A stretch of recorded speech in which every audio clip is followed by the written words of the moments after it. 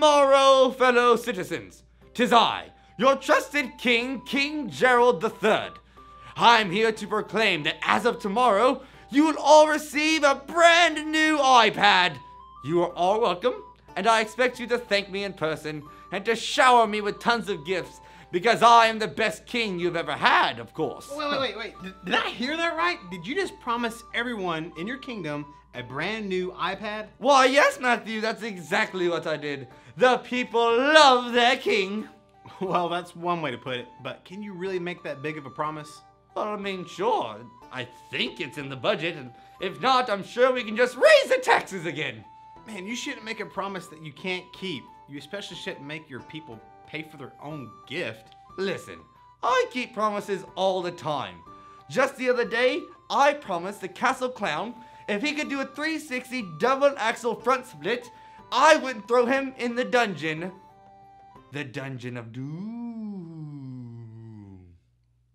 The Dungeon of Doom? No, the Dungeon of Doom. Okay. Well, that's not exactly what I'm talking about. Well, I am the king, and I am the ruler. What I say goes. You know what? You are right. You need to, wait, what? I am? Well, yeah, you're the king. But a good king keeps his promises to his people. You know what? I don't have to listen to this. Okay. What was that? Oh, sorry. Get out here, Mr. Sprinkles. All right.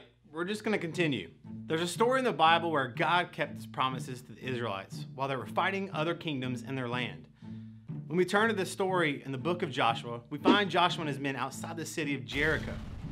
Jericho was a city with high walls and doors closed tight so no one could get in. God told Joshua that in order to conquer Jericho, he and his whole army would have to march around the city. While they marched around Jericho, there were 7 priests who were continually blowing their trumpets all the way around the city. You know, like, and they would have to do this for each day for 6 whole days. Then God told Joshua, on the 7th day, march around the city 7 times, all the while the priests sounding their trumpets.